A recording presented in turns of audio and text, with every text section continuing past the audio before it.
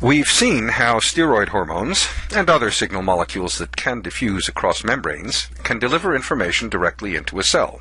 In this module, we look at the mechanisms that large and/or polar signal molecules, like hormones, growth factors, or cytokines, that can't cross the plasma membrane, use to deliver their chemical message to control a target cell's activities.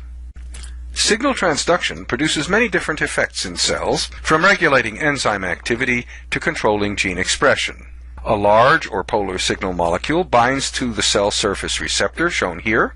The cellular response includes the phosphorylation of proteins, and when activated by phosphorylation, these proteins are responsible for a variety of different effects, ranging from, again, changing the activities of still other enzymes, to rearranging cell shape by manipulating the cytoskeleton, to increasing or decreasing ion permeability of cellular membranes, to turning genes on and off, to promoting replication and cell division.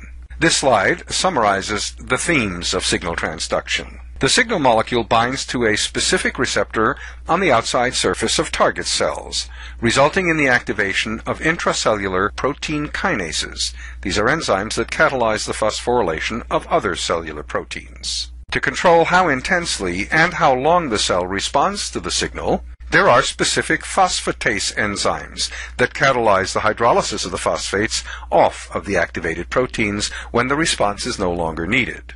Here are three main pathways for signal transduction, officially defined as the process of getting an extracellular signal inside the cell when the signal molecule itself cannot cross the membrane.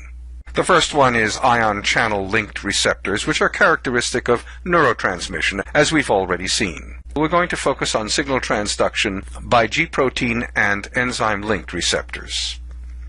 Let's compare the G-protein and enzyme-linked signal transduction pathways in an overview.